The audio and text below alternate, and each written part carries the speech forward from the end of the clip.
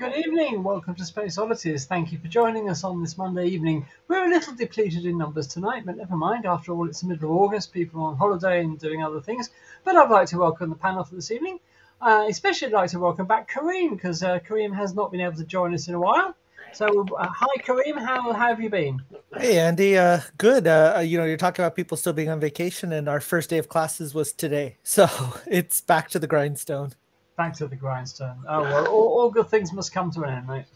I honestly can't wait. I get to see my astronomy students for the first time tomorrow, and I'm looking forward to it. I hope they like you. That I have no control over. I just hope I get their jaws to drop a few times. That's my goal. Who could fail to absolutely adore you, Kareem? Honestly. But I'll start taking names. I'll send them your way. Okay. All right. Also like to welcome Daz in deepest Shropshire. How are you, Daz? Hello. Same as usual. Clouded out, raining, fed up. I caught one Perseid. One Perseid. That's all I managed to capture on the camera. But yeah, so at least I saw them. Yes, I mean we did have a lovely Perseids peak night here. We sat out on our balcony. We don't normally go in the garden because it's too full of mosquitoes. So we stay up on the balcony. But we have a good view of the eastern sky, and we did see some lovely Perseids. And my daughter got to see them for the first time. So that was fantastic. Oh, okay. Then does the mosquito suffer from vertigo? Yeah, absolutely. Then? Yeah, they do. They don't like. Stay on the ground. Being upstairs, no. But no, it was a really good night, and my daughter, of course, being she's 12, but she's going on 18, and she was getting bored, of course, after sitting doing nothing for 10 minutes except watching for meteors. And they failed to appear, and then she said, "Right, universe, if I don't see a Perseid within the next 2 minutes, I'm going back inside." And immediately she said that this huge Perseid arced across the northern sky. So she was really very impressed that she can control the universe. But I'm going to sort of damp down that behaviour. Don't all teenagers think they control the universe? Sort of behavior, definitely. So there you are. Also like to welcome from deepest Somerset, Roger. How are you, Roger? I'm fine. Yeah. As usual, the skies have cleared for me, and I've been going absolutely AWOL outside, going through the using my narrowband filters, which you will see an example of later in the gallery. Fantastic. We will look forward to it. Thank you so much. Look forward to it. What's been happening? Well, I'm sure we were all saddened to hear of the loss of Russia's Lunar 25 spacecraft in its attempt to land on the moon. It was a sad day for everybody involved with the project, of course. Those scientists and engineers have been working on it for years and years. It was very, very tragic loss. Not altogether unexpected, perhaps in light of the terrible state that the Russian space program is in terms of funding. But still a terrible loss. We wish all those scientists and engineers the best, obviously.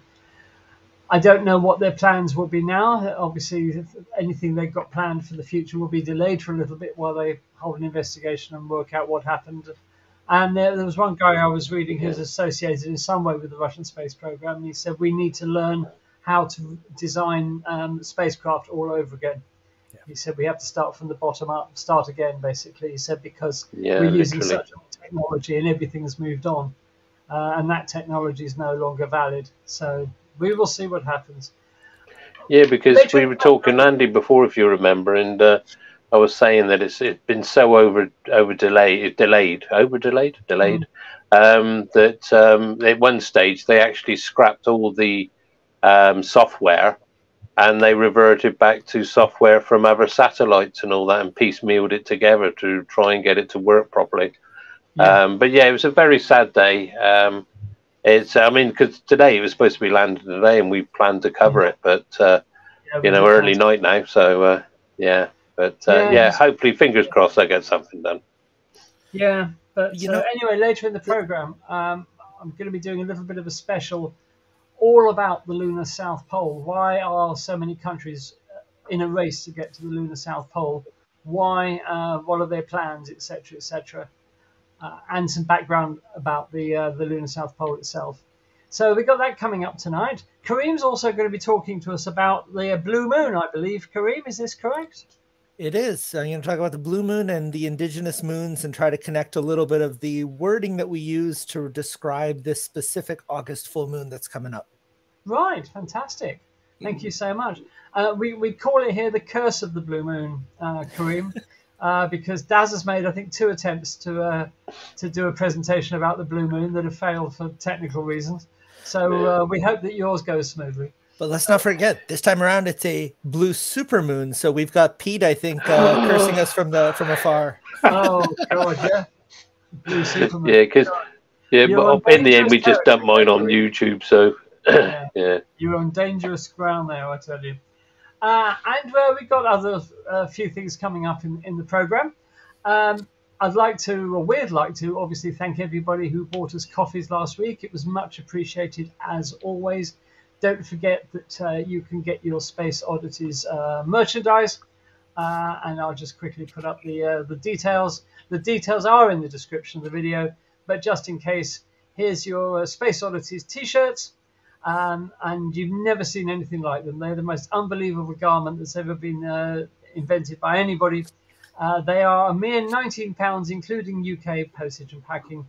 Please add £10 for foreign orders. And you can get them by scanning that code there. But as I say, the details are in the description of the video. Or if you would prefer a hoodie, there's the Space Oddity hoodie. There are 2 designs, a zipper design and an over-the-head design. The over-the-head design has the logo on the front, and the zipper one has it on the back, fairly logically.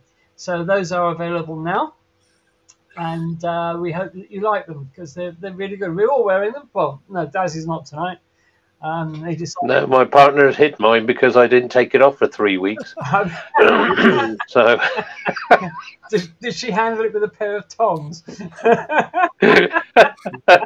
yeah, she had a hazmat suit on. Okay. Also, of course, if you would like to buy us a coffee, there's the code as always to scan to go and do that. And your contributions are much appreciated because it helps us keep going and bring you even more amazing news about the universe. As Daz said, we had planned to cover the landing of Lunar 25 on the moon today, but for obvious reasons we can't do that. But on Wednesday, we will be covering the attempted landing of India's Chandrayaan-3 spacecraft on the moon, and that's happening around lunchtime. We'll be going live. Can somebody please look up and see if there's an exact timing for that? Because all I've seen are estimated times. And we'll hopefully give you an exact time. But whatever time it is, because it is happening during the daytime on Wednesday, we will bring it to you live on Space Oddities. So keep your eyes out for that. We'd love you to join us for India's live landing on the moon. It'd be really great if they can pull it off this time after a few failures. So hopefully you can join us on Wednesday for our live coverage of India's attempt to land on the moon. It's right around 1804 Indian Standard Time. 1804, right. Yeah, 1804 Indian time. Yeah. We'll have to convert that. So that'll be about 2 anyway, they go live right around. Yeah, it'll be about 2 o'clock our time then. Yeah, they go live right around 5:30 their time, so that'll be around 1:30 your time and about 8:30 my time, something like that. Yeah. Okay, cool. All right then. Well, do keep an eye out for us on Wednesday. If you can join us, it'd be fantastic to have your company to watch India land on the moon. And this is going to be an interesting mission. It's a test of actually landing more than anything else, I think, because India have got plans for the future. But they are going to be searching for ice in the regolith of the moon. So that will be quite interesting. We'll talk more about ice on the moon a little later. Okay, I can't think of anything else we need to say before we get stuck into things. So as usual, we will pass straight over to the man who is a legend in his own lunchtime, and that will be our Roger. How's it going, Roger, our kid? So here we are. So let's just put your presentation up for you. Thank you. So here we are again for another week of What's in the Night Sky for the 21st to the 27th of August. Coming up to the August bank holiday, which will be the last one before the C word. Oh, don't. Okay, so we're currently in a waxing crescent phase at the moment, and this is what I managed to quickly grab last night. I did try to get it earlier tonight, but the clouds that there were happened to keep going across the moon as opposed to the clear skies that were everywhere else around it. But there we go, that's how it is. And some sunspot activity. This is from a few days ago, so things might be picking up a bit more, and we'll see if there's any flares or anything going to be making their appearance again. So we've got a first quarter on Thursday, so that should be interesting. But at the moment, the moon's not getting too high up in the sky. So when it does eventually get near the blue supermoon, which will be later in the month, we will have it not too high up, so that will be not too much of an interference. Okay, so obviously now we've getting well into the latter stages of August. We've got still got the central bright area in Sagittarius of the galactic core, and we've got dominating overhead the summer triangle.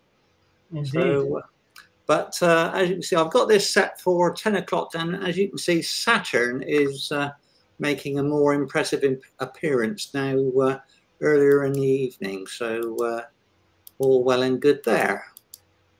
Okay, so that's that, and then 4 hours later, we've got Jupiter up in the night sky, which is just leading Taurus up out of the eastern skies. Yes, I saw it the other night. Ooh, yes. Winter's coming. Yes, Pleiades and the Hoodies and all that. So things are heading towards the winter constellations at the moment, but we won't dwell on that too much. No. No, but as you can see, they are starting to make an appearance in the earlier hours. So, the gallery. And we've got quite a few here to catch up from earlier on. So, strap in and have a look at some of these. Right, the first one we've got is from Lee down in Cornwall. And this is an image that he's managed to get of Jupiter. There's rather a lot there to work through. So, just having a nightmare trying to get Jupiter or Saturn on with his camera and his 2 times Barlow. So this is what we've got. Oh, nice one, Lee. Oh, nice. It's pretty good. And he's marked out Europa and Io on there as well. So and he's got Ganymede in transit by the look of it as well.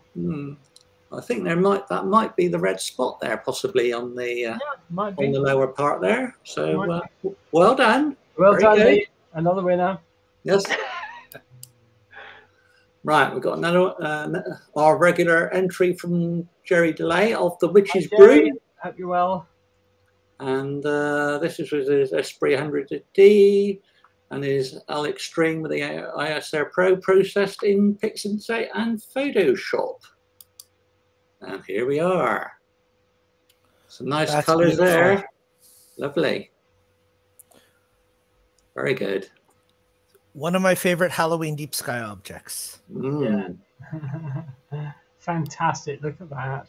Yeah. Isn't that Lovely colours. And then we've got one from Johnny and Rachel, the Crescent Nebula. So we've got 3 hours of HA and 3 hours of O2. So that's with the Optilong filter with his William Optics FLT 132. So they're just trying to get some more sulfur to complete a SHO palette. But this is what we've got so far. Oh my. How cool is that? Fantastic. That is pretty cool. It's incredible. The brain. The brain. Yeah. The brain. The brain nebula. It just pops out. Certainly does. Wow. That is incredible. Very nice. Not only, but they've also submitted a second image, which they've made a start with on the HA. So they've got the other two narrowband filters to add. And this is SH2171. Says, I always call this the whale tail. Can you spot it? And this is what they've got. I'm still trying to find where the whale tail is. We're gonna have Very to have good. Rachel Very good sketch it so out for far. us. Yeah. Superb. Haha. There we go then. Right. And one from Kevin. Oh, look, it's a solar image. And he's processed this slightly differently this time. So we can see the wispy tails of the prominences up against the background, which I will now show you. Oh, lovely. Look at that. Whoa. Wow. This is... Yeah, the sun... Sorry. Yeah, the sun has been quite active the last few days, I must admit. There's been some big flares and active regions kicking off. So, yeah. But putting it against that's really... Putting it against the white background is just phenomenal. That is. Isn't it? Isn't it just? Well done, Kev. That's obviously... How'd you do that? Get a bigger sun behind? Stunning. Absolutely stunning. Right then. Oh no. Here we go. Right, now you've seen this as an ongoing saga, but now I've finally managed to put it all together. So this is a first SHO with 14.5 hours integration time with my little red cat. And I'm rather pleased with this one. So without further ado. Oh, beautiful. Wow. You must be happy with that, Rog. I'm very happy. I think I'm going to get another metal print done, and I'm going to have that. I would. Yeah, definitely. Did you say this one's 14? Your house is going to be armor plated. How many hours of integration time was this? 14.5. So if you have Bortle 900 skies like I do, how much do I need for this? Oh, probably 10, 20 times that then. Years, 10 or 20 years. Oh, wow. Now, I posted this on Twitter, /X, and a gentleman called Kevin Earp made a comment about something that was in my picture. Okay. So he posted to say, you captured the Dark Emu Nebula as well too. And where's the Rod Hull Nebula? Is that nearby? Well, he can see an emu in that, but I can see like a monkey, which is sort of facing down. I can see the emu. And the head of the emu is the leg of the monkey. I can see the emu. The first thing I saw was the emu. Yeah. I see the monkey as well now, but I see the emu as well. Yeah, you can see here. It's going to be like those dresses that are different colors depending on how you look at it, right? This is either a monkey or an emu. We should put up a Twitter poll. We should put up a Twitter poll from Space Oddities. Is this a monkey or is this an emu? But it doesn't have an actual designation, but Kevin's decided to call it one himself. So perhaps we ought to put it into the International Astronomy Union or whatever to say, can this be designated as this image? Yeah. Well, say to them, Emu Nebula or Monkey Nebula, your choice. Which is it? And let them decide. See, Steve is playing the both sides of the coin. He sees a monkey mew. Yeah. I mean, going back to the previous image, I haven't done anything apart from colorize it. I haven't brought any contrast or anything into it, so I've just left it like that, really. It's an amazing image, Raj. Yeah, it's quite interesting to get the detail in the actual the elephant's trunk there. But yeah. Anyway, There we go. Let's move on. I bet it looked great on a huge screen as well. So at the moment, there's this announcement of a forthcoming comet, C/23P1 Nishimura, which apparently could be almost naked eye visibility in the next month's time. So we'll have to keep an eye out for that. If it can continue to not be destroyed by its orbit around the sun. So hopefully it might be visible.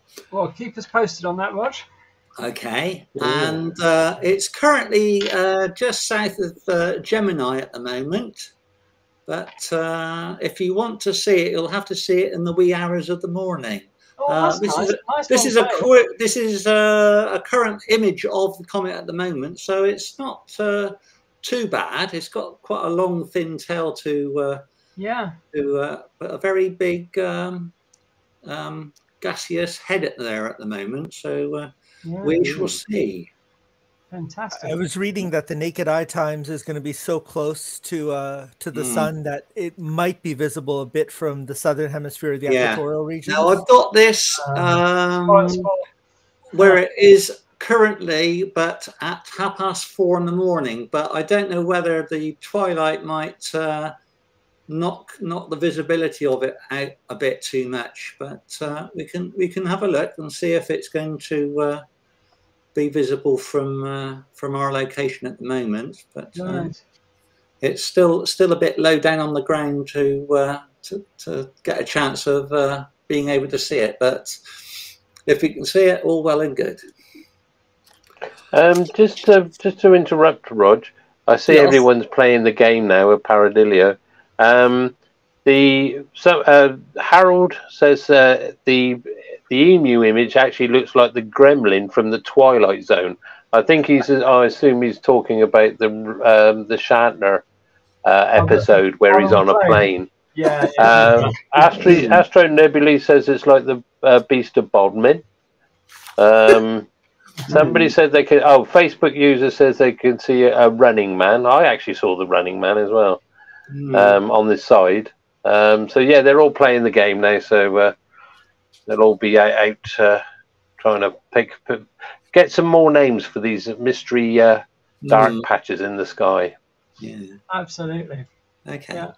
Right. Yeah, well, that's what I've got to show. But I've got some news here about NASA's Ingenuity's helicopter. It has this, in the last few days, completed a 55th flight. And it has 55. Yeah. And it has traveled 866 feet, 264 meters at a height of 10 meters. And it took that distance in 143 seconds. So not only has it had 55 flights, it's now covered a total of 12.5 kilometers above the Martian surface since it initially took off back in 2 years ago. So it's been absolutely amazing. What can you say? What amazing engineering. Kev says in the chat, thanks for the nice comments, Oddies. I shall try and not submit sun pics for a while. But then Steve Warby says, please carry on, Kevin. It's the only vitamin D I get. So oh, dear. Nice one, Steve. Lovely, lovely. Have we got another one here? Running Man on a treadmill. That's another one. Submitted by somebody on Facebook, I think, by the look of it. I do apologise if you're watching us on Facebook, because this software and Facebook don't really talk to each other that well. It doesn't pull your name across, so you just appear in the chat as a bit formally as Facebook user. So apologies for that. But if you want Andy, what if that's the real name? Sorry? What if that's the real name? Yes. I should ignore that and just carry on, basically. Okay. So there we are. But if you do want, if you are posting from Facebook, put your name in the chat as well. So in your message, so we know who it is, so that we can address you informally. So there we are. Right. Okay. Is that it then, Roger? That's it from me, I'm afraid. Okay. Cool. Right. There we are then. So thank you to Roger. That was a good gallery. I enjoyed that. Yeah. Thanks for the gallery, guys. As ever, we are stunned by the professional quality of your images. And, that one of the elephant's trunk, Roger, I couldn't tell the distance between that and one taken by with a huge telescope. I mean, this is getting to be the narrowing, isn't it, of amateur and professional astrophotography. Really, I mean, that was taken with a Red Cat 51, for goodness sake. That's amazing. I've no idea what that is, but it sounds amazing. So, a 51-inch, a 51-millimeter refractor. 51-inch. Yeah, 51-inch. The world's biggest refractor. Yeah. From my garden. Oh, look at me. I'm humble little Roger sitting at home in Sparkford in this tiny little place with really tiny equipment. But I have got a 51-inch refractor. You're too modest, sir. I know. Yeah. So there we are. So keep them coming, guys. Whether they're of the sun or not. Kev, of course, we love your solar images. You submit them whenever you want to. So, yes, and you can email all your gallery entries, of course, to spaceodditieslive@gmail.com. And one entry per email, please. If you could mark your emails gallery entry or something like that, that would be much appreciated so we can find them easily. Okay, moving on. What have we got next? Well, I've got some news for you this week. And there's been a bit of a slow news week, to be quite honest, but there are a few things, including an update of one of the stories from last week. So let's just try and put this up on the screen, and let me just warp into or transport myself into the news. So news for the 21st of August, and the first thing is an update on the dark matter story from last week. Now, if you were with us last week, even if you weren't, you've probably seen it in the news that there's been this major story about possibly our first evidence for gravity performing in a non-Newtonian manner using Gaia data to look at types of star system called wide binaries, where the acceleration between the two stars in the binary is very, very low, and in actual fact, the acceleration has turned out to be 30% or 40% faster than what is predicted by Newton and indeed Einsteinian gravity. Now, Professor K.H. Che of Seoul in South Korea released a paper. He'd made this discovery with his colleagues that the acceleration between the so-called wide binary stars is 30 to 40% more than it should be according to Newtonian gravity. It fits in well with the prediction of MOND, or modified Newtonian dynamics. It fits in exactly with one version of MOND, and called AQUAL. And that was the story last week. Anyway, just to recap. Well, the interesting thing is another team of scientists have released a paper using exactly the same data. And whereas Professor Che and his colleagues got a 5 sigma level of certainty in their results, this team have got a 16 sigma degree of certainty, which means it's pretty damn certain that this is the case. But unfortunately, their analysis has a 16 sigma degree of certainty that the data does not contradict Newtonian gravity. So this is really strange. Nobody knows what it means, because in both cases, both teams agree that the data they're using from Gaia, the European satellite that's orbiting out at L2, mapping 1 billion stars in the Milky Way galaxy, they agree that the data is accurate. But when they actually try and work out what it means, they get completely different results. So what does all it mean? Well, we don't know what it all means. It could be the case that we need much longer studies to study these sort of really low accelerations in wide binary systems. Instead of just having 1 or 2 years data, we may need 10 years data. to establish trends and things like this. Nobody's quite sure what all this means at the moment. So at the moment, Newtonian gravity stands, but there's no explanation for what Professor Che and his colleagues found either. So it's all a bit up in the air. We've got to await further studies to verify one or the other. But it's very interesting, and of course, we'll keep you up to date. So that's that. Interesting story. Humans have managed to tilt the Earth's axis. I don't know whether you saw this.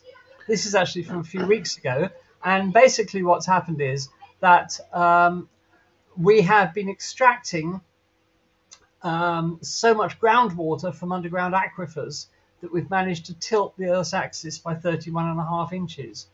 And the amount of water that we've extracted between 1993 and 2010 is 2,150 gigatons of water, which is the equivalent of 860 million Olympic swimming pools.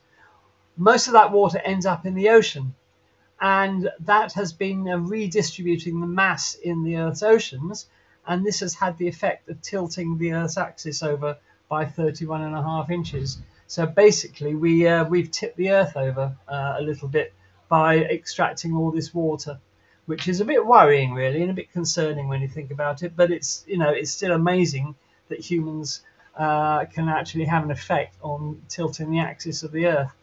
We're pretty destructive animals when it comes down to it, aren't we? So there we are. So that was that story. Another one, the James Webb Space Telescope, to everybody's surprise, has discovered far more supermassive black holes in the early universe than had been theorized.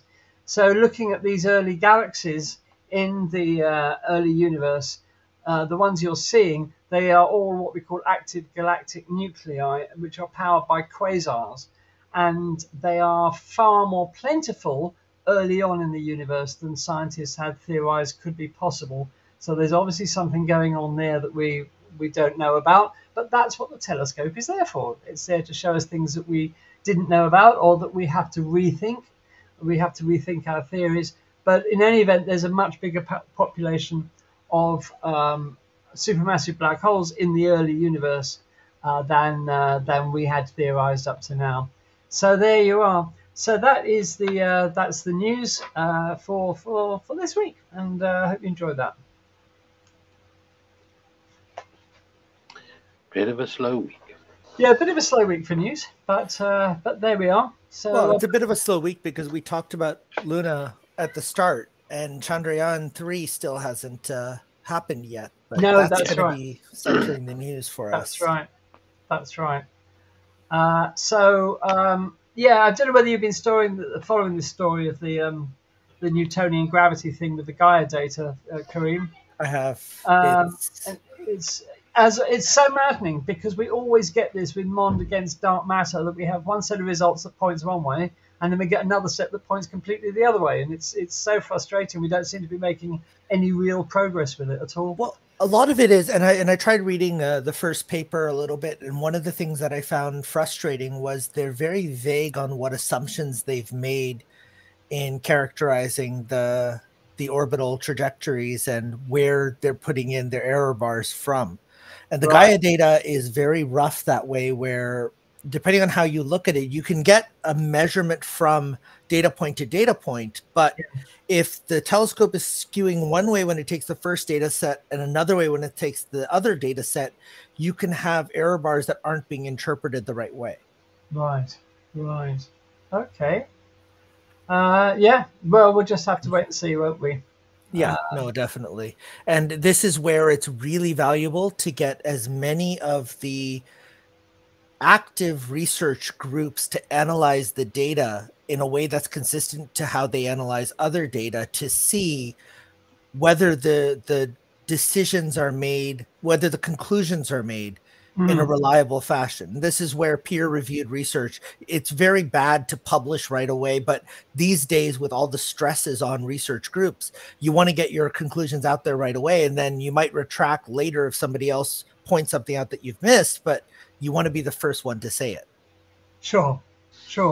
What I found interesting, though, was that Professor Che has always been a big advocate of dark matter.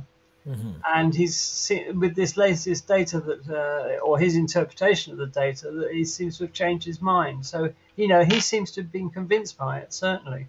So I don't know. We'll just have to wait and see. Well, as regards your story about the tilt of the Earth, Steve says, as I said the other week, Manchester's rainfall might tip the Earth back. So obviously they've been having a bit of a deluge. Yeah, yeah, that's very, very true. And of course, our rainfall here is not going to do anything. So Andy, Jack Martin was asking about the difference in sigma values, and Graham asked how many sigmas before you could reliably use the words definite. Is that something you want to tackle? Well, it varies, doesn't it, depending on the scientific discipline. For example, in nuclear physics, you're looking for a 5 sigma level of certainty. In astronomy, usually 4 sigma is required. So it does vary depending on the discipline. But basically, in nuclear physics, certainly, anything that is 5 sigma or more, you can say is pretty much definite. If it's 16 sigma, like this team claim, then it's definitely definite. But it's definitely definite based on whatever assumptions you've used or whatever characterization you've used for the data. And the sigma itself is basically the standard deviation from the mean of the data point. So you're basically looking at how far away from what would be considered to be the standard result are you? Yeah, definitely. Welcome, Alan. Alan says managed to get on YouTube eventually. So welcome, Alan. You've just joined us. Yes, so 16 sigma, though, is a pretty high level of certainty. It's not often you see that banded around. So this is really, people saying, we're really, really, really, really sure about this. No, we are, honestly. No, honestly, this is definitely definite. So, honestly, no, trust us. It's a miracle. It's a miracle. Yeah, it's a mystery. It's a mystery. Anyway. Graham says, Graham says that helped. I first heard the sigma term in terms of Higgs boson. I wonder what it meant. So yeah, it's just a way of expressing, as Kareem said, how far away it is from a sort of a normal occurrence, if you like. And the Higgs boson worked out well, didn't it? Right. Eventually, but yeah. You need corroborating data, and that's the thing, is you need to be able to identify these types of markers again and again before you can make any reliable. Richard Feynman used to say that in science, it's very the best thing you can do in science is to say that you've disproved something. You can never prove something. You can get results that are in confirmation with the theory that you think is right, but you can't say that now that means that your theory has to be right. It's right it's consistent with your results. That's as best as you can say. That's right. And wasn't it Feynman who also said science doesn't deal in proofs? Proof is reserved for mathematics and alcohol. But he's absolutely right, isn't he? Because in science you never really prove anything. You just get an indication, and your results can be superseded at any time. So there we are. I guess the question that lingers from Feynman is, which gets you into more trouble, mathematics or alcohol? Speaking personally, mathematics. Anyway, so there we are. Okay, now Kareem, tell us about the blue moon then. Sure. Let me just share my screen here, and we can walk through a little bit of what's happening here in August with this beautiful blue moon, full moon, super moon that's coming our way.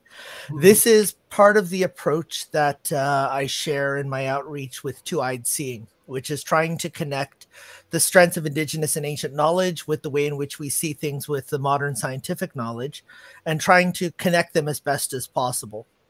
So whenever we do our Montreal Center public events or outreach, we always talk about our land acknowledgement as well as our sky acknowledgement. Our land acknowledgement, most of the settled areas here in the colonies, and for us here in Montreal, we are on unceded Indigenous lands. but we also share the sky with all the First Nations. So whatever we're observing, whatever we're seeing, we're not the first ones to see it typically. We're not the first ones to try to understand it or to capture it in some fashion.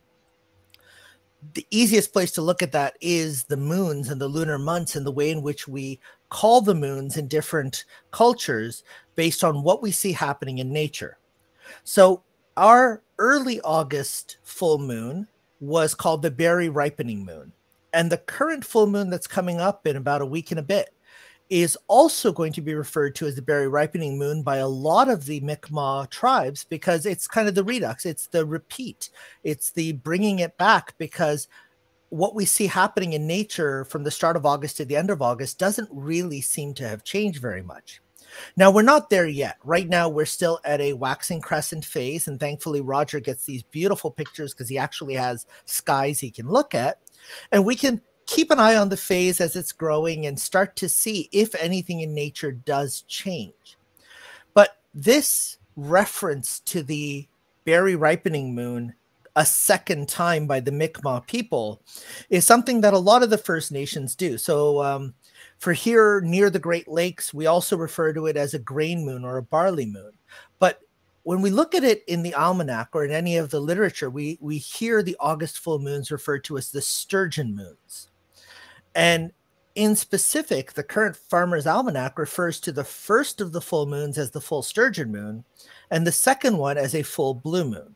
So I wanted to talk a little bit about what a blue moon was, but I want to mention what the sturgeon moon is because this really struck me. When I tried to look up references in Europe for how they're referring to the full moons of August, they all referred to it with sturgeon moon. And the sturgeon is a fantastic fish we catch here in the Great Lakes in North America. It's plentiful in August, and it has been around with an almost unchanged DNA for 135 million years. So when you're eating sturgeon, you're eating the same fish that the first humans ate, the same delicacy. You're getting pretty much the same taste, except, yeah, the water has more pollutants, but, otherwise it's the same fish. But I didn't understand why in British culture or in German culture, they would also be referring to it as the sturgeon moon because it has no connection there. But we're not quite at the harvest moon yet, right? The harvest moon is the next moon coming. And it turns out that the names of the moons have really been dominated by what is referred to in the middle of the US. And that seems to have pervaded pretty much all of the way in which moons are referred to even across the pond here. So when we refer to it as a blue moon, it's important to recognize this isn't the traditional blue moon. The traditional blue moon is a seasonal blue moon, and it's the third full moon in a season with 4 full moons. Now, I've seen it written this way in some of the literature where they call this one a seasonal blue moon. It's not, because the next full moon is happening after the autumnal equinox. So it's happening when we're already into fall. So why was a blue moon ever referred to in terms of this seasonal approach rather than the way we seem to see it now, which is 2 full moons in the same calendar month? Right. And it's because the Christian ecclesiastical calendar wanted to evade the idea of 13 because 13 was considered unlucky even all the way back then. So they didn't want to talk about 13 full moons. And it turned out that the first time they looked at this in the calendar was when the blue moon was falling during the winter season. And in the winter season, the last full moon is called the Lenten moon, and the first spring full moon is our Paschal moon. It's when Easter happens. Right. So if you name the third blue moon of a season as a blue moon, Lent still happens right before the spring equinox, and Lent and Easter can coincide at the right moon phases with celebrations and customs around them falling at the right time. So the blue moons traditionally were these seasonal ones. And it turns out that the only reason they're referred to differently now is because of a mistake that was made in Sky and Telescope magazine in 1946 by an amateur astronomer who misinterpreted the blue moon as the second full moon in a calendar month. Now, 40 years later, that definition found its way into Trivial Pursuit. And that's it. Now it's part of pop culture, where the blue moon is a calendar blue moon. Where if any month in the Julian calendar has 2 full moons, we refer to the second one as a blue moon. I found that absolutely hysterical, that's the way in which this misinterpretation now becomes common definition. Amazing. Now, well, where did the idea of a blue moon come from? Well, it's the fact that you have this rare occurrence that seems rare, but it actually occurs a couple of times every 3 years. And it's because of the way in which the lunar months don't exactly fit in to an integer number within our year. So let me explain for a moment. Our moon's orbit takes 27.3 days to revolve around the Earth once. The orbit is a bit tilted and it's elliptical, which means that sometimes the moon is a little bit closer, sometimes the moon is a little bit further away. And that also gives rise to this idea of a supermoon versus a micromoon.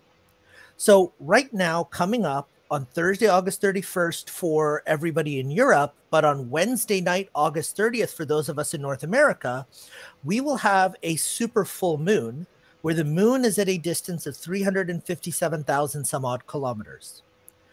That's closer than when it's at its furthest point, which is 406,000 kilometers almost. So it will appear just a little bit larger. And this month in particular, we actually have a supermoon at the start of August and a supermoon at the end of the same calendar month. The two full supermoons in the same calendar month doesn't happen often. It happened 5 years ago, and the next time it'll happen is in 14 years, in 2037. So this elliptical orbit, sometimes it's closer, sometimes it's further away. The orbit itself precesses a little bit. It means that the size of the full moon changes a little bit in your perception. The moon itself doesn't change. The moon itself is the same moon that we look at all the time. But because the phases of the moon don't repeat in that same cycle, they actually take 29.5 days to repeat, is why we talk about a lunar month not in the revolution of the moon around the Earth, but in the repeating from new moon to new moon or from full moon to full moon. So one of the questions my students always ask me is, wait, so if it's 27.3 days for one revolution, why is it 29.5 days for an actual lunar month? And if we picture what's happening with the Earth is over the span of those 20 some odd days, the Earth has continued to move in its orbit around the sun, which means that when we look at the points where we had a new moon in the previous month and where the moon would have completed one full revolution around the Earth, that geometry is not a new moon. It's still a waning crescent. And we have to go a little bit further, another 2.2 days before we reach that same syzygy where the Earth, the moon, and the sun create that new moon orientation, that new moon phase. So we have 29.5 days in a lunar month, and that's not an integer number of months in 365 and a quarter days of the year. So now we look back to indigenous knowledge to try to understand where the 13th lunar month comes from.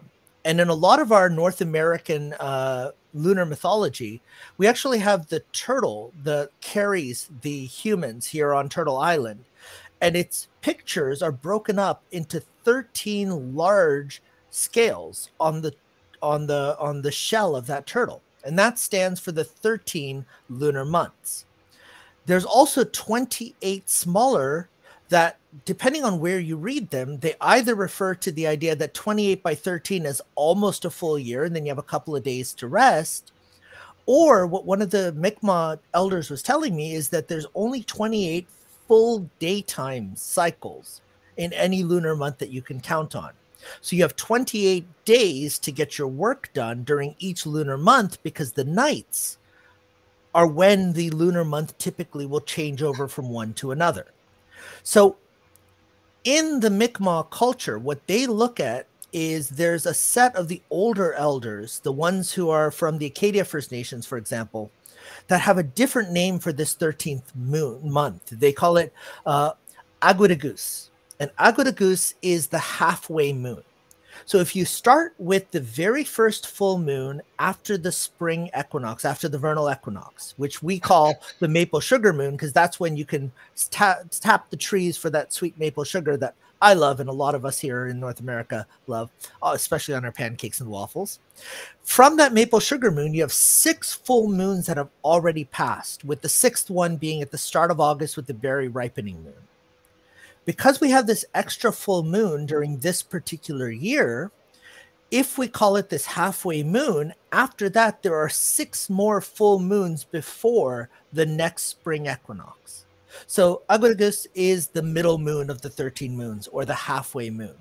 So for them, it's not a question of a blue moon. It's a question of an extra moon in the cycle halfway through that allows you to ensure that when you're calling the moon by what's happening in nature, rather than trying to repeat something that's already in transition, you're simply bringing in this halfway moon to remind yourself that this year you have this extra wonderful lunar cycle there for you.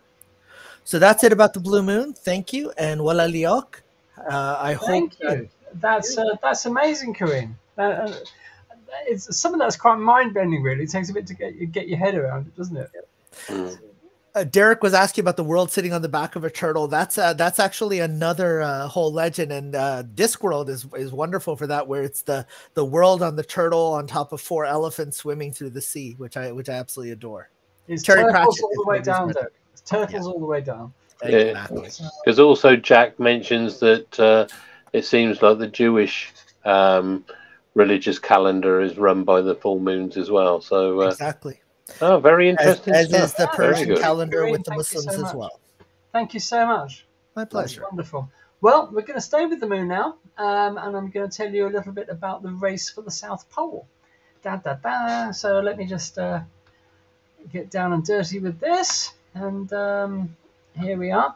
So the race of the lunar South Pole, as we said earlier, the loss of the Russian Lunar 25 spacecraft. The current race between India and Russia is now obviously not on anymore. But there's a lot going on with the lunar South Pole that you might not be aware of. So let's have a look. We'll start by having a look at the actual topology of the lunar South Pole. And this is a beautiful image of the lunar South Pole taken by the Lunar Reconnaissance Orbiter. Extremely haunting, really weird landscape. But let's talk about it. So this is the topology of the moon, basically. We've got the near side and we've got the far side.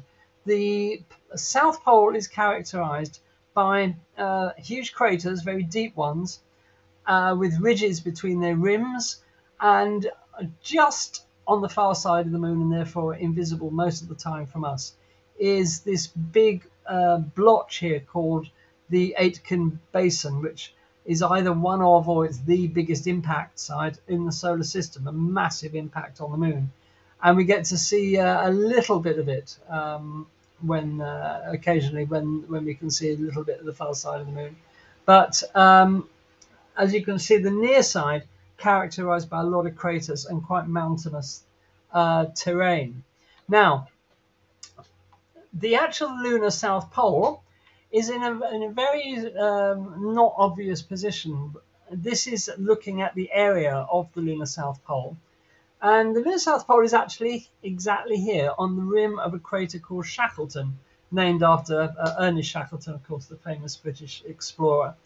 And the lunar South Pole is exactly there, literally on the rim of the crater. And the Shackleton crater is 21 kilometers wide by 4.7 kilometers deep.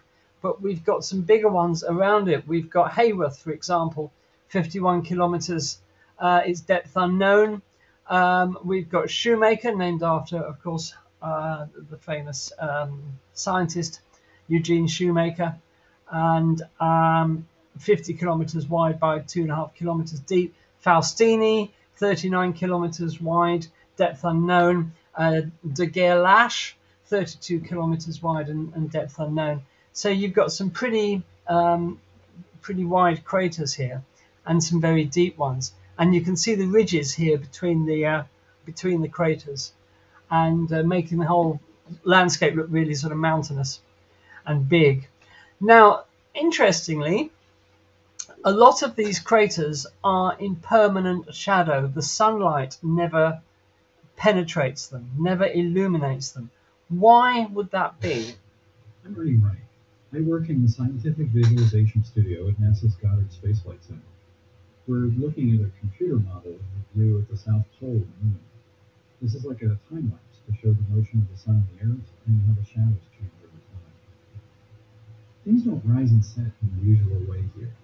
The Sun travels around the horizon, never getting more than a degree and a half above below it. So they're always there, long shadows.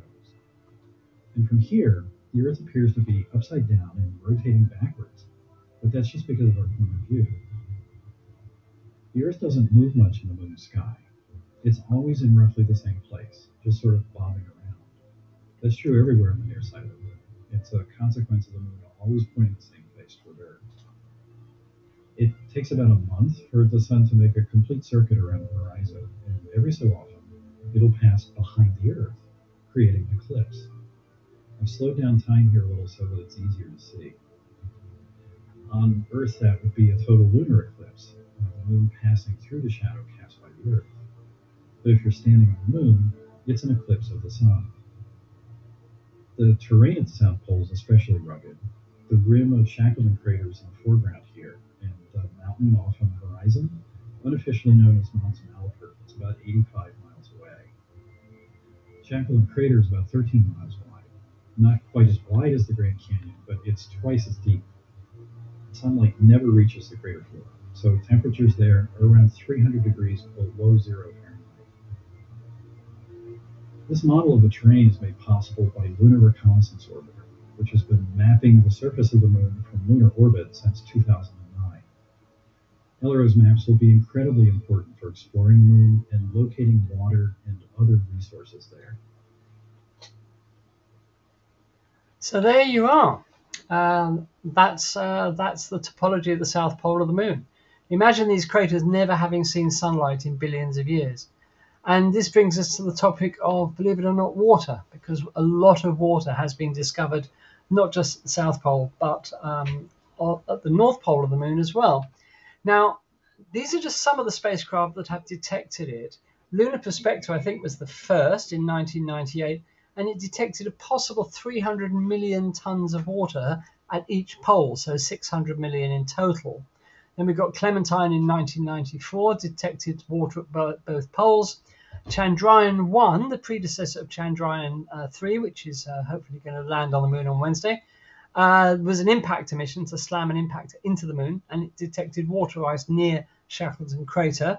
The LCROSS mission from NASA, again, another impactor, detected water ice near Cabeus crater, another crater at the South Pole of the moon.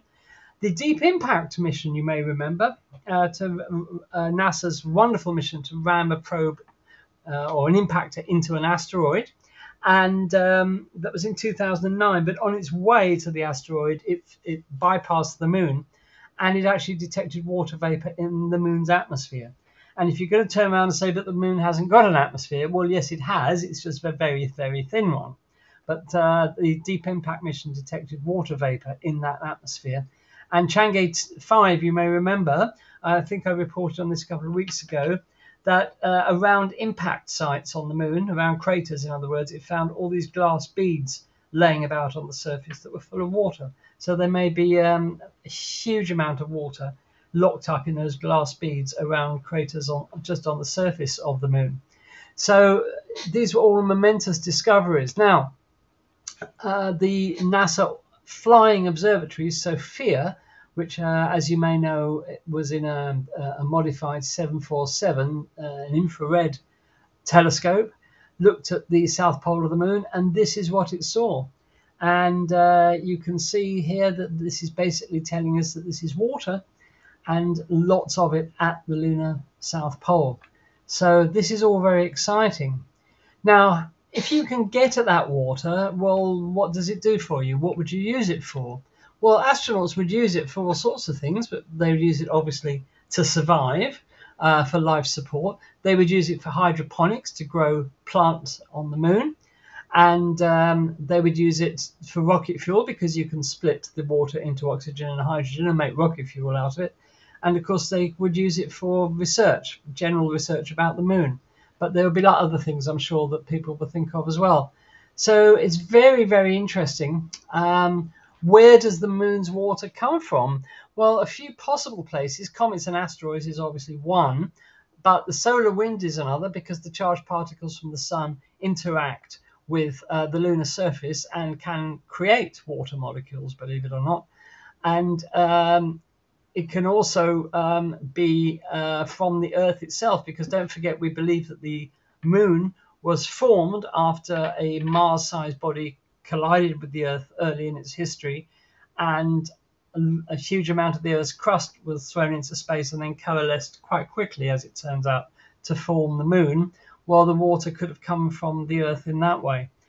We don't know, basically, is the answer. But then again, we don't really know where Earth's water came from in the first place. So there we are. So that's a bit uncertain at the moment. So a few possible origins for that water from the Moon, but I think a lot of it primarily will come from comets and asteroids.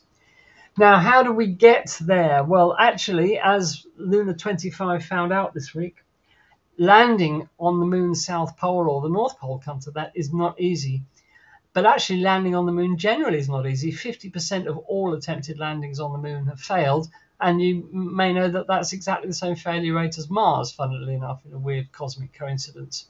So what you have to do, you have to put your spacecraft into a normal, inverted commas, orbit around the Moon, a non-polar orbit, and then over time slowly change its orbit so that it becomes a polar orbit. Sounds easy, but actually it's quite complicated. And the loss of Lunar 25 appears to have occurred during this crucial phase of changing the orbit into a polar orbit, ready for landing. We don't know exactly, but it looks like that's what happened. So it's not easy. But if everything goes well, this is the place on the Moon in late 2025 where NASA will land. And it's been chosen in close proximity to Shackleton Crater, which, as we saw, has got lots of water in it. So hopefully astronauts will descend on SpaceX's Lunar Starship towards the Moon's South Pole and land on this sort of mountainous region here, which is called Malapert Massif. It's thought to be actually part of the rim of the Aitken Basin, that massive impact crater basin that is mainly on the far side of the Moon. But the Malapert Massif is thought to be part of it. And hopefully in 2025, this is where NASA will land. Assuming that everything goes well, they want to get at the water. So how do we actually extract ice and water from the Moon? We've got a number of different options for getting it out. You can scoop it with a robotic arm, but it turns out that's not very efficient and certainly not energy efficient.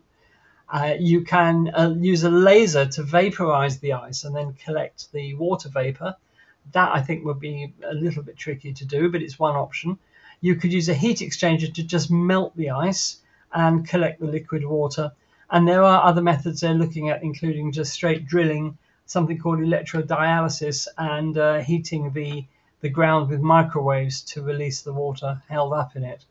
But there are lots of people working on this. So by the time that humans are ready to start mining the ice on the Moon, then hopefully we'll have a good method of doing so. And lastly, talking about the race to the South Pole, well, we've got all sorts of countries involved in this. India, of course, Chandrayaan-3 is going to land on Wednesday, all being well. Fingers crossed. Hope it goes well, India, because God knows you need a success. They're also looking forward to the future, to Chandrayaan-8. I don't know why the numbering has changed so much, but it's scheduled to launch in 2025. And like Chandrayaan-3, it will consist of an orbiter and a lander and a rover. And they're going to conduct a detailed study of the lunar South Pole, including the search for water, ice, and other resources. The USA has got the Artemis project, and it's all mapped out. Artemis 2, an uncrewed mission to fly round the Moon, much like Apollo 8 did in the days of Apollo in 1968.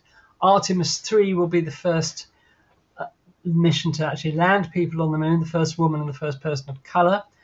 Artemis 4 is going to deliver the Lunar Gateway. This is a space station that's going to orbit the Moon and be used as a staging post for future Artemis missions. Artemis 5, that's going to launch in 2027, and they're going to stay on the Moon for a much longer period to carry out experiments and collect more samples. Then we've got Artemis 6 in 2028, delivering a habitat module to the Gateway. Artemis 7 launching in 2029, where the astronauts will stay on the Moon for even longer to do valuable scientific work and collect and analyze more samples. China has got the Chang'e 7 mission scheduled to launch in 2026, consisting of an orbiter, lander, and rover, and a small flying detector.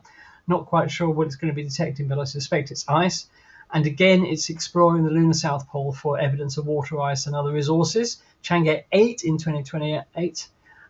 This is going to actually try to extract water from the lunar surface using what's called, and it's a whole acronym, ISRU, which stands for In Situ Resource Utilization. Why can't they just say mining, for God's sake? Because that's what it is. Chang'e 9 in 2030, and they're going to land astronauts. China's going to land astronauts on the moon near the lunar South Pole. And beyond 2030, China is in partnership with Russia to develop the International Lunar Research Station, a permanent base at the South Pole of the moon. And actually, there are quite a few Western companies already helping China get this thing ready. So it's definitely a goer, although Russia's role in it is a bit in question now, especially after the Lunar 25 loss this week. So we'll have to see what happens there. And of course, we'll keep you posted. Others, Japan is planning to launch a mission to the lunar South Pole in the 2020s. It's called SLIM. This is a much nicer acronym. Smart Lander for Investigating the Moon, which I like. That's short and sweet and to the point. South Korea are planning to launch a mission to the lunar South Pole in the 2030s. That's a little more of an unpronounceable acronym. It's KPLO, the Korea Pathfinder Lunar Orbiter. UAE, the United Arab Emirates, is planning to launch a mission to the lunar South Pole in the 2020s. That's called HOPE Probe, because their Martian mission is also called HOPE, of course. India and Japan have a plan to develop a mission called the Lunar Polar Exploration to explore the poles on the far side that we can't see directly from the Earth, launching before 2026. So that's a nice international collaboration. Just a word about legalities of all this. The Outer Space Treaty, signed by all sparing nations in 1967, specifically says outer space, including the moon and other celestial bodies, is not subject to national appropriation by claim of sovereignty, by means of use or occupation, or by any other means. Basically, it means no country can claim all or part of the moon, that it's there for the benefit of all humans. So China, for example, couldn't set up a lunar base and then claim territory on the moon. As Daz and I was saying earlier, this has never really been tested. It's still in force, the Outer Space Treaty, but whether it would actually work in a court of law now, or we don't know what would happen. If anybody's watched the fantastic TV sci-fi series For All Mankind, you get to find out what happens when that situation arises. It's really good. Highly recommended For All Mankind. Really great sci-fi. So there we are. And that brings us, I think, to the end of this little presentation about the lunar South Pole. So as you can see, there's a lot going on there that's planned for the future, and the next few years are going to be really exciting. But I think you'd agree with me that landscape looks mysterious and haunting, and I think the visuals from stunning. I really want. I'm looking forward to them getting down underneath the regolith to have a look at the actual mantle itself, because this is the old surfaces, whereas all the previous landers have landed on the equator, where you've got the Mare, which is the new surfaces, because it's all lava from impacts and such. This is the actual old, hopefully the original surface from when it actually formed, because it has been described as the history book of the moon, because it's going to tell a story, and this is why it's so heavily impacted. And of course, we've also got, as you mentioned, the backside. Again, that's just heavily cratered, and that seems to have no mare or no lava surfaces like the side closest to us is. So I think it's going to be very, very interesting. Just the geology has got to be different somehow. Oh yeah, definitely. And And I'm sort of like really looking forward to it. Just a matter of interest. Maybe I'm being a bit thick here. When you were talking about the Chinese and you talk about Chang'e 7, you said a flying detector. Is that means it's going to be sort of like orbiter, or is it? Because how are they going to fly anything on the? This actually is a bit of a mystery because they mention it, but they don't specify what it is. So we'll have to wait and find out. I'm afraid. I assume it's some sort of drone. Yeah. You wouldn't call an orbiter a flying detector, probably. But how do you have it as a drone? There's nothing for it to push against. Well, that's what I thought. Yeah. Well, no, the moon has got an atmosphere. You just need blades a hell of a lot bigger than the Ingenuity ones on Mars. That's all. Well, yeah, but it'd have to be so light to be able to lift off, and also the little granules, the glass beads you said that got the water in. Are they like mini sort of like snow globes? I don't know. Possibly.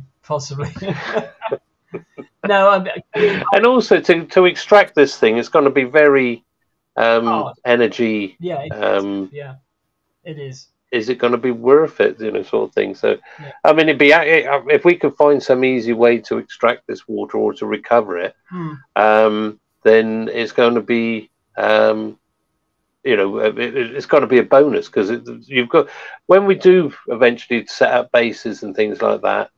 We have got to be some way self-efficient, and one of the heaviest things that to actually carry on any mission is water. Yes. So you've got to. I mean, I know on the International Space Station they recycle it, and they've got quite good at it now. But you can't sort of like be carting gallons and gallons of water. Well, I know everywhere. One person who is perfect for drilling on another surface. Don't even go there. No. I thought we banned the mention of if he can drill through a big rock in space, he can do it no problem on the moon. Yeah. I picture a drone not being powered by rotor blades, obviously, but by thrusters. So I was thinking along the same lines, but then you have a propulsion limit, right? True. But we'll have to wait and see. But the Chinese do say a flying detector, which makes me think it's not. They're not referring to an orbiter. They must be referring to something else. Anyway, not to worry. Yeah, because when you were talking about. Sorry, when you were talking about going into orbit and before you can land on the poles, you have to adjust your orbit slowly and all that. I thought this is what the Gateway was supposed to do because it's going to have its own thrusters and they're going to be ion thrusters. And this is so they can move into the situation. So that'll actually be doing the maneuvering so that basically the astronauts are just going to... just have to go straight down and straight back up again rather than the thing. Let's catch up with a few of the comments. Sorry. So Alan says some of the water on the moon may contain lithium rather than hydrogen. Very true, but I think the consensus is now that the majority is hydrogen and not lithium. But you may be right, Alan.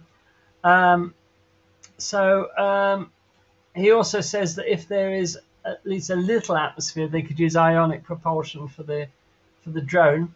Not sure there would be enough because that atmosphere is incredibly tenuous. It really, really is.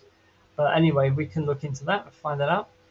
A Facebook user says endless energy from the sun, focus and evaporate. That could be another way of doing it. Like that incredible solar tower we've got in the south of Spain. That could be but I think that would be obviously focusing on a point source, and I think you need to be dealing with a lot more area at a time because otherwise that's going to take a very long time. I don't know, I'm not an expert in these things, and I don't claim to be. Fascinating. I mean, Derek says this. Oh, sorry. Fascinating. Carry on, Andy. Sorry. So Derek says fascinating stuff, but sounds like the Klondike. Yeah. Yeah, absolutely. But interesting. So, but be rest assured, lots of people are working on all of these problems. So I think what we'll do next, I'll tell you next week about the specific challenges that these countries will face setting up permanent moon bases. So we'll have a chat about permanent moon bases next week, just to follow. Yeah, because if I can just, with Derek's point about the Klondike, because there is been detected in the regolith a nuclear isotope, which when it's used to produce energy or electricity and things like that, is actually, it produces no pollution. It's clean. And they reckon that there's probably enough there to last, I think it was hundreds of years of producing electricity. So this is the sort of thing that people are going to be going after.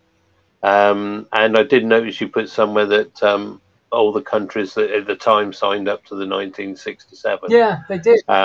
agreement, which they did. You didn't have countries like India and the UAE signing up to it because they weren't in space in 1967. But whichever exactly, and it limited to really mostly, I guess, America and Russia. Who else was in space in 1967? China were, I think, weren't they? They were doing some small stuff in space. I think we signed up to it. Is anyone who had a sort of like any interest in space at all? Yeah, that's right. And as you said, it hasn't really been tested. But there have been, and we were talking earlier, there have been agreements that have been thought up and produced to make this better, but a lot of countries weren't interested in signing them. But of course, we've now got the Artemis Accord, and there's lots of countries now, even countries you wouldn't even think of had, were too small to have a space agency, that are all signing up. Steve looked it up. He says 113 countries have signed the treaty since. Thank you very much for doing that, Steve. Okay, that's good. Here we are. Lithium. I thought it was lithium H3 used in fusion, but I didn't want to look stupid if I said the wrong thing. But yeah, there's quite an abundance of this material in the regolith, and they think this is one of the things that people will be going after. It's just going to be. But like I said, I want to see what this the surface at the South Pole is actually, what the makeup of it is, and it'll be very, very interesting. Have you watched For Mankind? Has anybody here watched it, Roger? No. No, it rings a bell, but I'm not sure whether it might have been. I'll have to. I don't know. It doesn't ring a bell. I've been wanting to, but I just have not had a chance. No, it looks incredible. It is incredible, and the new season's just about to start. And I just fell in love with it because viewers, if you don't know For Mankind, I keep plugging it because I think everybody here would enjoy it. Everybody who watches Space Oddities would enjoy it. It posits an alternative history. It starts off the day that the Russians beat the Americans to the moon and how that affects the American space program going forward and what happens. And it's absolutely amazing. Absolutely amazing. So where will we find it, Andy? I will Apple TV. I will sort that out for you. It's Apple TV. Oh, yeah, Apple, yeah. Graham Turvey has seen it. He loves it. Did you enjoy it? Yeah, Graham says he loved it. Yeah, there's a new season. And Alan, Alan says it's a what if the Russians had landed first. That's right. And I was telling you the story, wasn't I, a little bit earlier on, Andy, about Zond 5. Yes. Because it was in 1968, they sent the Zond 5 capsule to circumnavigate the moon, and on board was because we were talking earlier about the achievements of the Russian space industry, and they've got a list of first as long as your arm.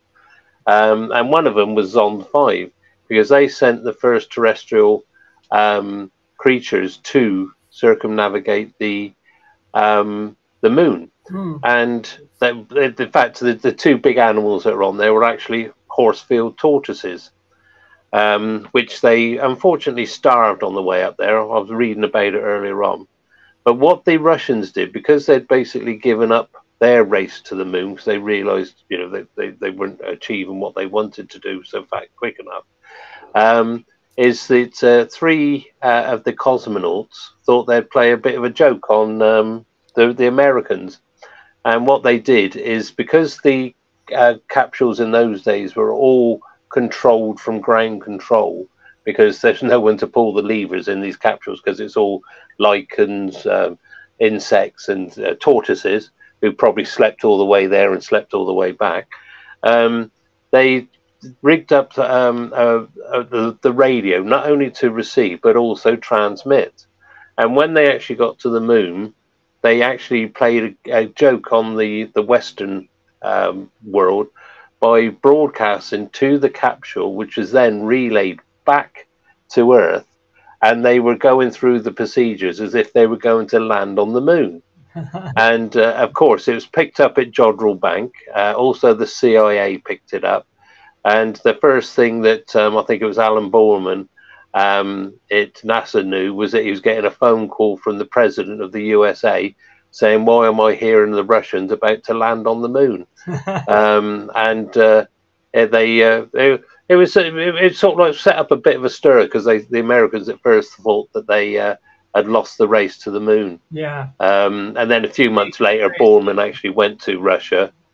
Yeah, and he gave them a telling off, calling them space hooligans. So yeah, but it was all a big joke. So yeah, there we are.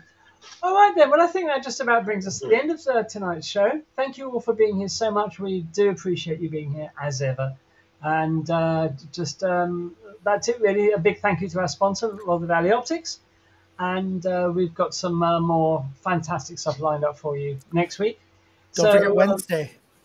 Sorry, and Wednesday, yes, of course. So don't forget, we are going to be going live on Wednesday to cover the live landing of India's Chandrayaan-3 spacecraft on the moon, and we're really looking forward to that. So we hope you can join us on Wednesday. I'll create the live stream probably tomorrow, so keep an eye on our channel, and you'll see exactly what time it's time for. We'll have to work out exactly when we want to do it. But keep an eye on the channel, and we hope to see you, if you can make it, on Wednesday for the landing of Chandrayaan-3 on the moon. Really exciting day. Okay, so I'd like to say a thank you to Kareem for his wonderful presentation about the yeah, people have missed you, and they've said in the chat that it's nice to see you back. Yeah, it is nice to have you back. I've missed being on the panel. It's good to be here. Yeah, it's good to see you again. So don't be yeah, it's nice to have you back. And good luck with your new students. Thank you. So let's see what happens there. And thank you, Roger, as always, for being the surrogate Rachel and stepping in to do the gallery, as well as your wonderful account of what's going on in the night sky. So you can see the resemblance, really. So there we are. So we will see you same time next week, viewers, if not on Wednesday. If you don't see you on Wednesday, we'll be back on Monday, same time. And I must apologise that my video and audio is still not synchronized. I've got tech people working on this, but they haven't found a solution yet. It's really weird. So I apologize that there's a bit of a lag on my video. Yeah. As he means by tech people, it's a man with a hammer. It's a man with a big hammer, yes. And a bucket of blue sparks. And there we are. Yeah. All right then, viewers, thank you. If in doubt, give it a try. Yeah, we do appreciate it. From all of us at Space Oddities, have a fantastic week. Stay safe, look after each other, and we'll see you very soon. And we hope to see you on Wednesday.